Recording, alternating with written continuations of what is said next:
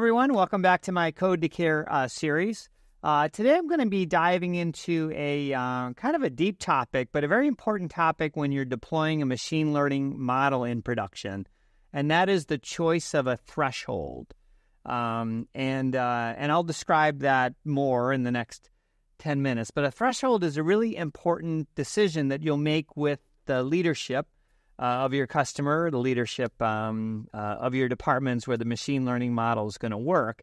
And it really dictates a balance between kind of finding, casting a wide net and finding like a lot of examples to use your model to find a lot of examples, or being very accurate and not bothering your users with a lot of false positives. And I'll explain all that a little bit more in the next few minutes. So the example that I'm going to use is a machine learning model that predicts a yes or no question.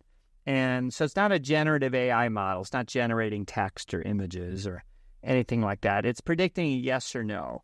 And a ton of models are like this. So predicting whether a patient's going to get sepsis in the hospital, or whether a bank transaction is fraud, or whether an email is spam, or whether a patient's going to show up for their appointment or not, or an insurance company is going to pay their claim. These kind of are yes-no questions. And a lot of machine learning model is geared toward answering questions like this. And these are called binary classifiers, if you want to know the machine learning lingo. So it's binary. It's a yes-no question. You're trying to just classify an example into one of those two groups. The other thing about these models is you're usually looking for a minority. So it's maybe not a needle in a haystack, but it could be. But you're looking for something that's maybe the single-digit percent. So most bank transactions are not fraud. Most email is not spam. Actually, I'm not positive on that one.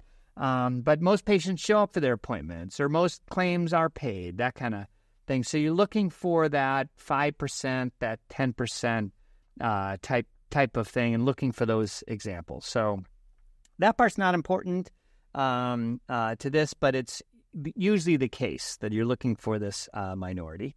And the other thing is you're usually dealing with a machine learning model that is not 100% perfect. So that's where this threshold really comes into play. So it's good enough, it's accurate enough to be useful, to be safe, to want you to put it into production, but it's not 100% accurate. And you'll see how that factors in a moment. So the other thing about machine learning models is models like this don't actually predict yes or no. They predict the probability of being yes, probability of this example being yes. So they come up with a probability, not a yes-no. So, for instance, is this bank transaction fraud? Or will this patient show up for their appointment? Or is this patient portal message urgent or not? The model's not going to say yes or no. It's going to say the probability of it being urgent, or being fraud, or being spam, that sort of thing. So this creates flexibility. So, for instance, if you had a machine learning model that just predicted whether it was going to rain tomorrow, that's not as useful as predicting the probability that it's going to rain, because then you could write some rules. So if it's over 80%, I'm going to bring my umbrella. If it's above 90%, I'm going to cancel events, or things like that. So a probability gives you more flexibility in what you do with the output of the model, but it gives you an agonizing decision, and that is this threshold. And I just found it's agonizing because I've been in numerous customer projects where there have been many, many hours discussing where to draw this line. And by the line, I mean the number above which, probabilities above that line, you're going to say those are positive, those are yes. And numbers below the line, you're going to say no and leave those alone. So that's really what the threshold is. And I would describe this as a balance. This is the way I found, between finding them all, and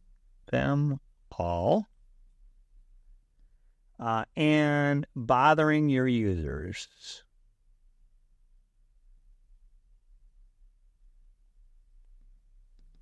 With false positives, basically.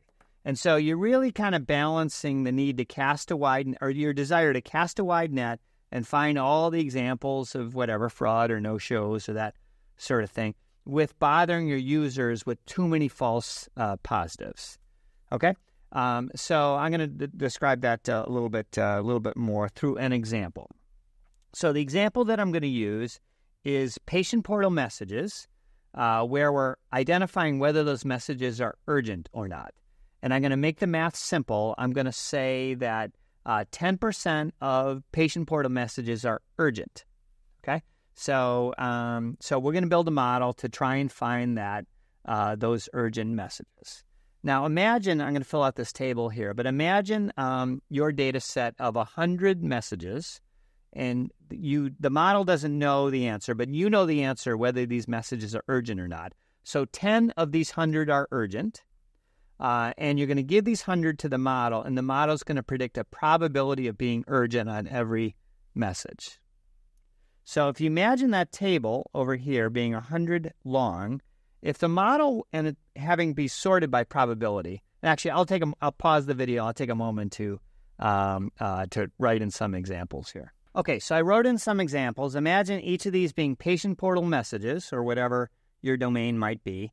Imagine the features are the text of the message or a bunch of features about the patient or appointment or bank transaction, whatever. And the probability is the output of the model. And I've sorted this by probability with the highest on top and the lowest on the bottom. And again, imagine this being 100 long and 10% of these messages being urgent. So there's 10 of these are urgent.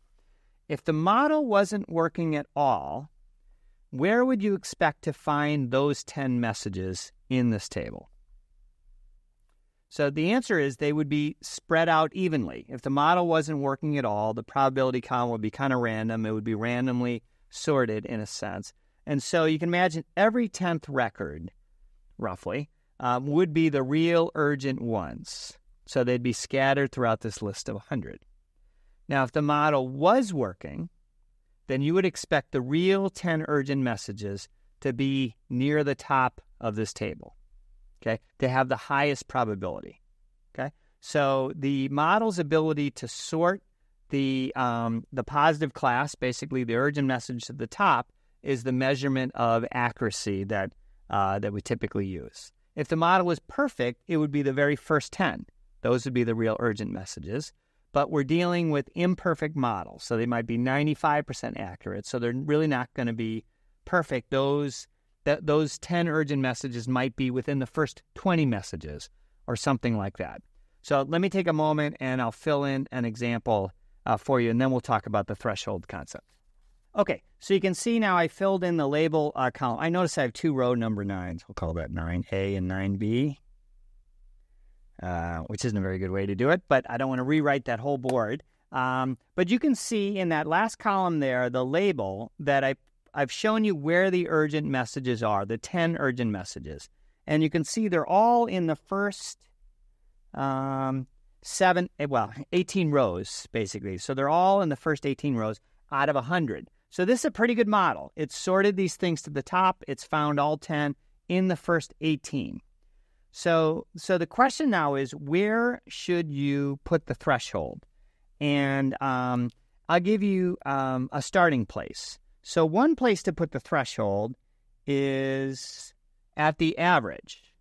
So if 10% of messages are urgent, then put it at the 10% mark. Okay?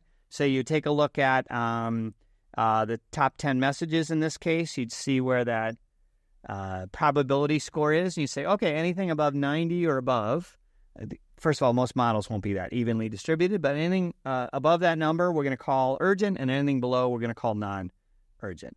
So what that would mean is that we would find 1, 2, 3, 4, 5, 6 of the 10 messages. So we'd find 60% of the urgent messages, but we wouldn't find them all. Okay? So that's kind of an average threshold.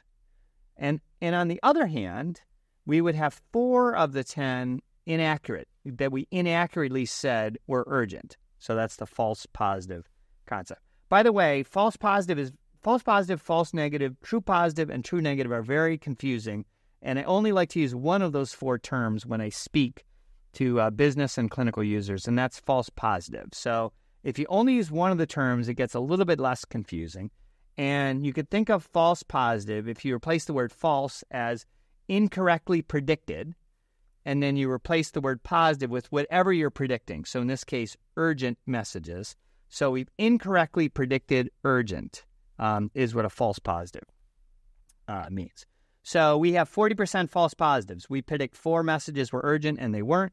So that's a false positive rate. So you bothered your users with 40% inaccurate messages, and you found 6 out of 10. Okay? So that's one way to think about the threshold.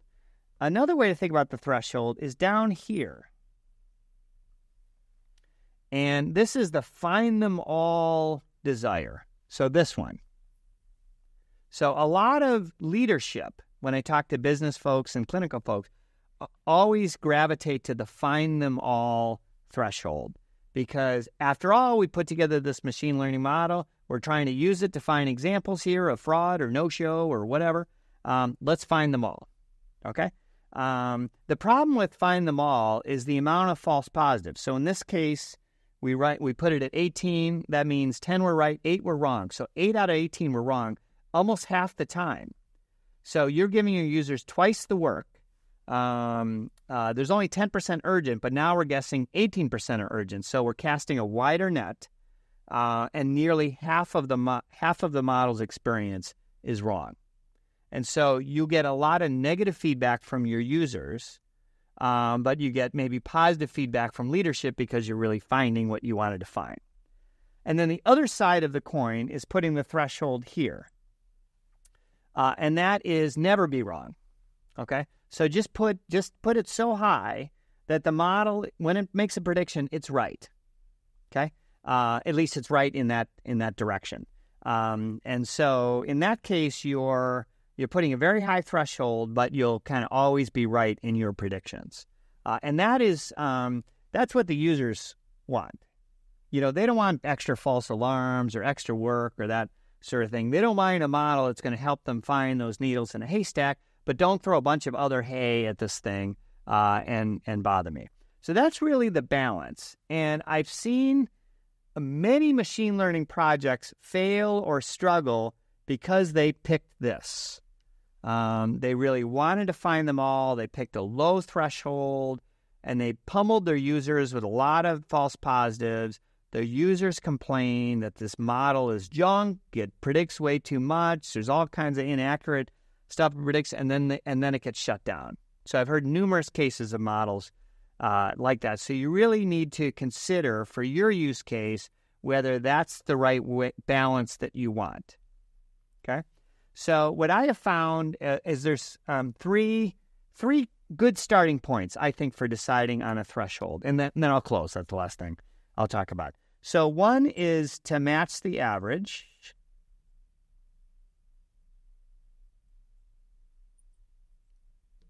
And that's that arrow right there. So if 10% of your messages are urgent or 1% of your transactions are fraud or that sort of thing, just predict that 10% or predict that 1%. So match that average.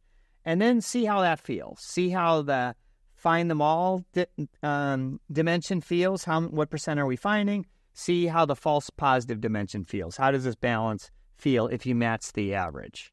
Okay. Second concept I would propose, another one to try out for size, is the 80-20 rule. So what if you found 80%? How would that feel? So in this case, 80% would be when we get to the eighth Y. 1, 2, 3, 4, 5, 6, 7, 8. That would be right here.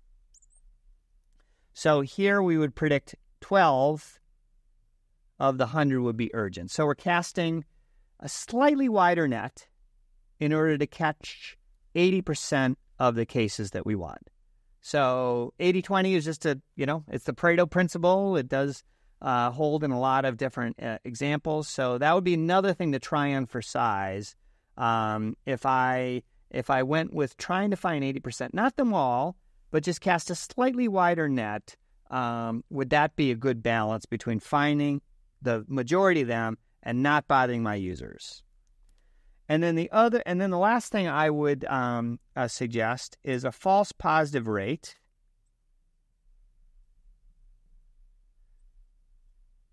equal to, I don't know, something you think you can stomach, your users could stomach.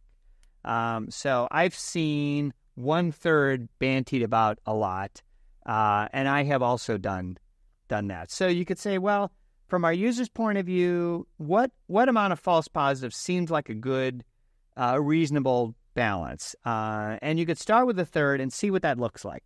Now, that's more of a job for Excel. I mean, it's not that complicated, but if you go down threshold at 1 or 2, you have a 0 false positive rate. By the time you get to 3, you do have a 1/3 rate, but then it drops 4, 5, 6. And it turns out that actually position 12 gives you the false positive rate of 1/3. If you go below that, your false positive rate rises above 1/3 consistently. So 12 meaning we're finding 8. There's 4 that are wrong. 4 divided by 12 is the 1/3. So that's a nice balance. And ultimately, it depends on your use case. So there's certain use cases where finding them all is very important. So fraud in banking might be a case where let's round up, let's find them all. I don't care if I create more work for me and my team. And there are some use cases where you don't want to get that wrong. So spam is a use case where you don't want to accidentally delete that email from somebody's mother or some important email and identify it spam and get rid of it. So you might want to round down a little bit. Let's catch a bunch of spam, but let's not take any real legitimate message and delete it for some user. So it really depends on your use case, but ultimately, it's a really important debate that you will have as you move one of these models into production. And ultimately, it's not a machine learning debate. It's really a workflow, trade-off, ultimate success, goals of the project. It's that kind of debate that you'll have with leadership to ultimately decide this. So I realize that was kind of a rat hole, but it's really important rat hole when you get to the point of putting something into production. It's a very important decision that may make or break the success of a project and the usefulness of a model. Okay, so that was it. Thank you all. Until next time. Bye.